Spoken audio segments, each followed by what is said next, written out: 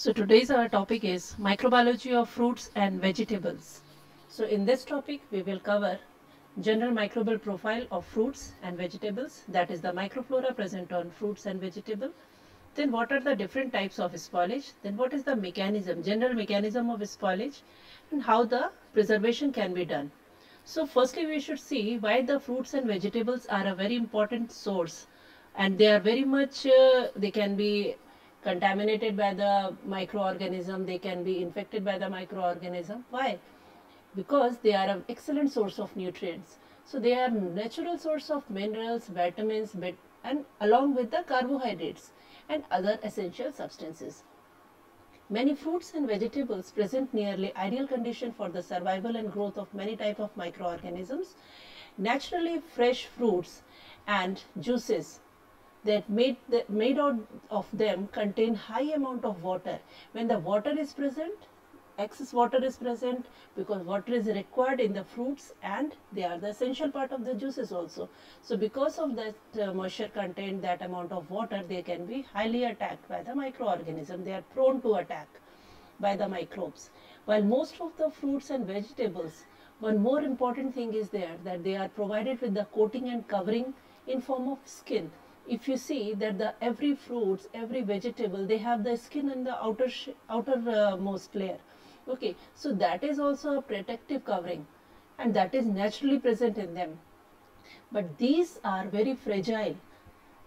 It is not very strong. They are fragile enough to be disturbed by the various biological and mechanical factors.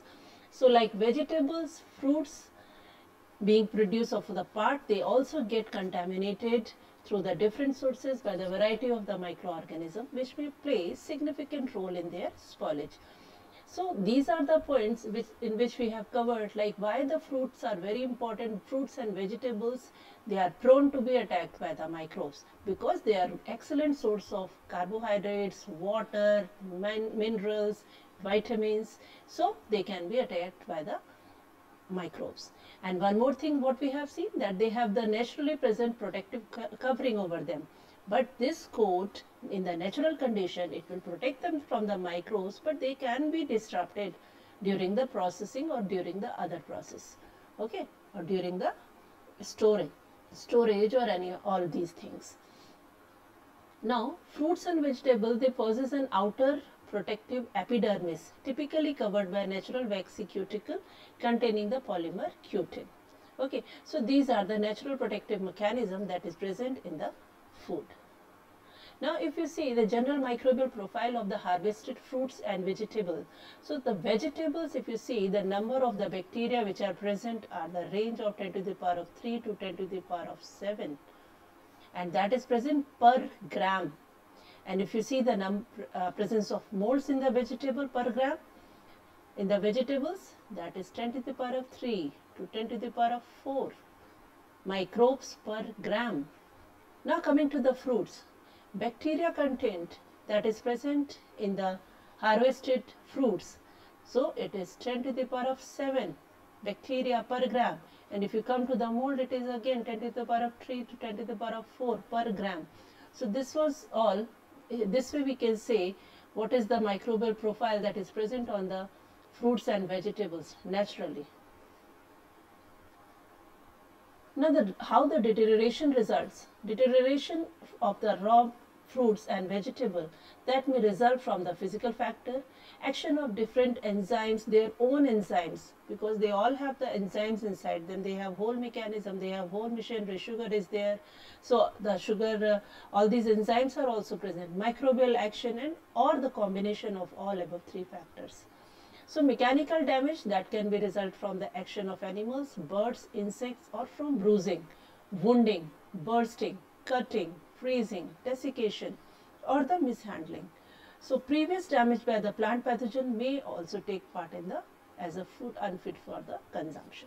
Okay, so all these things are the one more point is there, that contact with the spoiling fruits and vegetable. So if the contact with the spoiled fruit is there or the vegetable is there, what will result? It will bring about the transfer of organism from healthy or transfer of organism from infected or contaminated or spoiled fruits slash vegetable to healthy fruit slash vegetable. So what will happen? The healthy fruits or vegetables, they will also get infected and they will also spoiled. Now in this slide we have tried to understand like what are the different factors which are present in the food.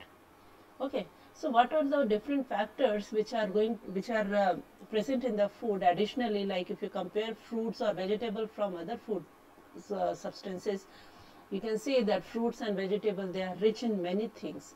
What all are these? They have polysaccharide, they have cellulose, they have hemicellulose, they have pectin, they have minerals, they have high water content, and they are fragile.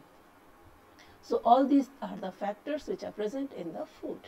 Now if you see the natural protective barrier that are present in the fruits, these are the cutin of the skin and epiphytic organisms.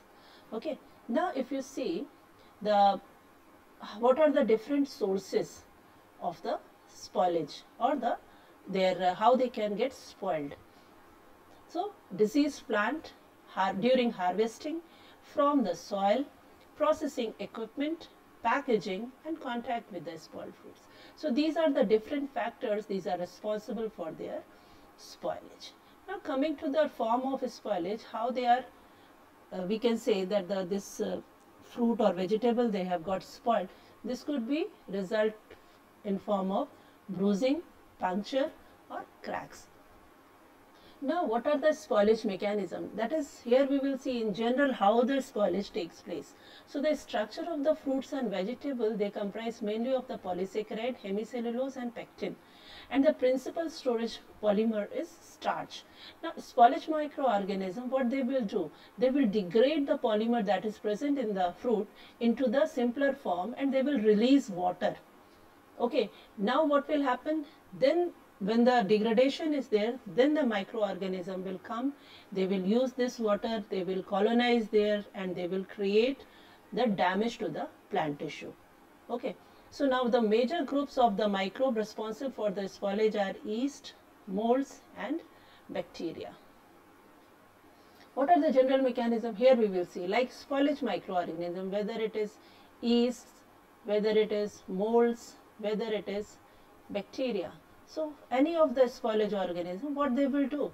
They will, with their extracellular lytic enzyme that is present in them, whether it is bacterial enzyme on the basis of the organism, spoilage organism, which is going to infect, or pectinase and hemicellulase is present in fungi. So with the help of enzyme, these microorganisms, they will degrade this polysaccharide polymer and they will release the water. Now, once this degradation is done, the spoilage microorganism will colonize, and this colonization will be on the vegetables slash fruits. Okay, so what will happen? Once the colonization of the infective form is there, infectious microbe is there, or the spoilage microbe is there, what they will do? They will create the lesion on the healthy and damaged plant tissue. Okay, so this way the spoilage will result. Now, spoilage by yeast. If you see, yeast, these are the unicellular fungi which normally reproduce by budding. So none of the pathogenic yeasts are there to contaminate the fruit. So all the yeast which are contaminating the fruit or vegetable, they are non-pathogenic. Okay, so these how it is happening here? Fruits can be, earlier it could be damaged by the birds, insects or the pathogenic fungi, and they contain very high yeast population. Okay, so then, and second factor is the yeast are introduced into the exposed tissue via insects and they are able to use the sugar and other nutrient to support their growth. So these are the two mechanisms, or firstly earlier the fruit is damaged, and secondly if the exposed part is there, then also the yeast will be attacking. Now the types of yeast growing in the fruit depend on the nature of the fruit and strain of the yeast. Secondly, spoilage by the molds. So molds are the aerobic organism and they are very efficient scavenger of the oxygen. So due to this property, molds, processed food including those hermetically sealed, means their sealing is very strong, like the fruits, like some fruits are they are very strongly, their outermost layer is very strong. Okay, so they because of this property, they can be affected by they are susceptible to spoilage by the molds. So in case of limited vegetable growth, evidence of spoilage may be changes produced by the fungal enzyme, such as breakdown of starch and pectin, while in case of heavy growth, colonies develop in the head shape or strand throughout. So what it will happen, if the coating is very strong also, so what they will do, these molds will degrade that also with the help of the fungal enzymes, and they will degrade that outermost strong coating, and once they will degrade it, they will colonize there and they will infect that fruit or vegetable.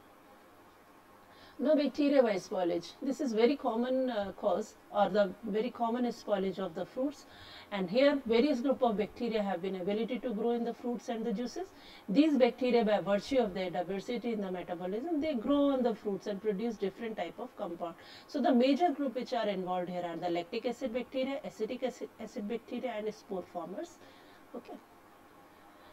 Now, general type of the microbial spoilage. So the most common or the predominant type of spoilage varies not only with the kind of the fruits or the vegetable, but also to some extent with their variety also. Now, what are the microbial spoilage types? So this may be due to firstly the plant pathogens acting on the stem, leaf, flowers and the root of the plant, on the fruits or the special parts used as a food. Okay, so if the plant pathogen has infected these plants, these parts, whether it is stem, whether it is root, whether it is flower or any edible part, that also one of the type of spoilage. That is also one of the factors responsible for the microbial spoilage. Secondly, the saprophytic organism, which may be secondary invaders after the action of plant pathogen. Okay, so once this action is done, these saprophytic organism will come as a secondary invaders. So although each fruit and vegetable have certain type of decomposition and kind of microorganism predominant in its spoilage, some general types of microbial spoilage are more often in the rest of the vegetables and fruits. So most commonly type of fruit spoilage are as follows. So here we have seen that two type of microbial spoilage are there. That is because of the primary spoilage, that is by the plant pathogen to the any of the edible part of the plant, including stem, leaves, flowers, roots, fruit or any special plant part.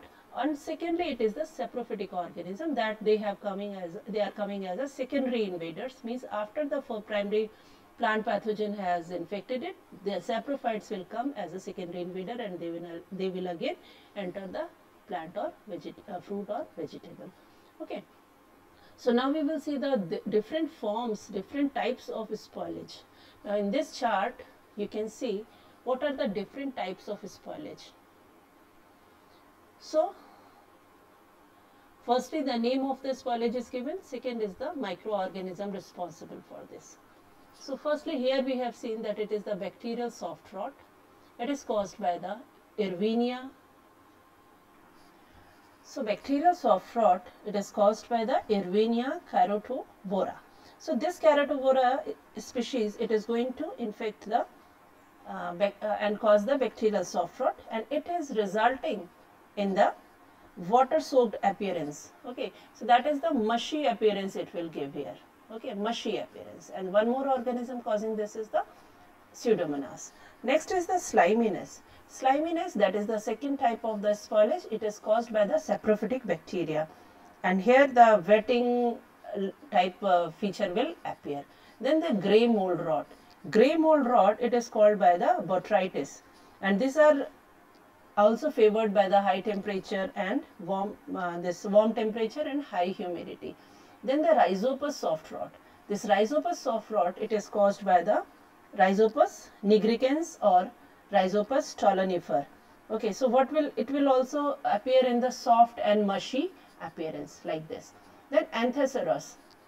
So Anthocos, in this what is happening? This Anthocos.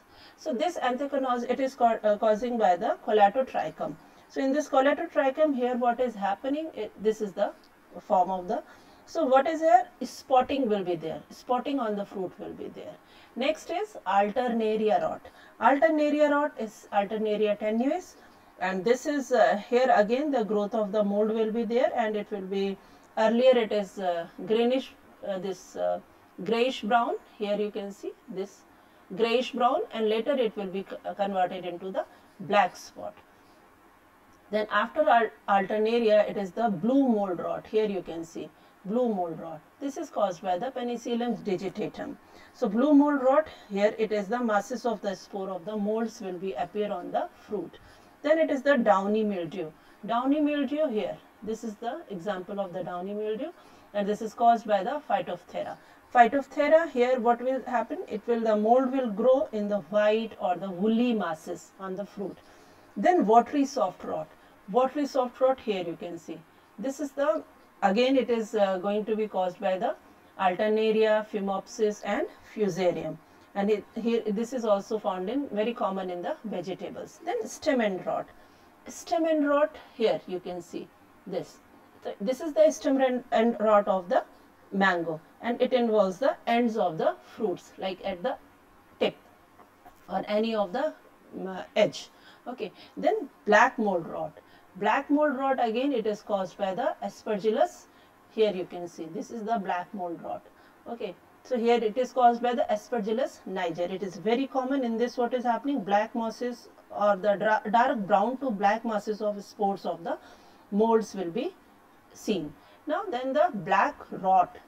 So this only black rot, that is caused by the Alternaria and Ceratostomella and Physalopspora. Okay, so this is also, here it is also caused by these species. Now again it is the pink mold rot. This is caused by the Trichothecium here. This is the pink mold rot. Okay, so pink mold rot, what is happening here? Pink mold, again pink color pigmentation will be there. Then green mold rot. Green mold rot, it is here, it is caused by the Cladosporium or Trichoderma. And in this again green spores molds will be there. Then brown rot.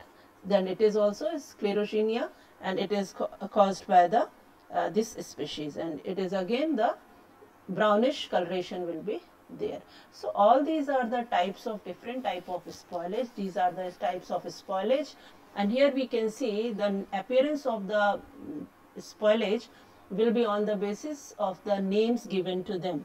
Okay, so names also you can, or vice versa also you can say, if you know the name, you can very easily identify the which fruit it is related with or which vegetable it is related with. So in this slides we have seen what are the different types of the spoilage of the fruits and vegetables. So that's it for now. Thank you.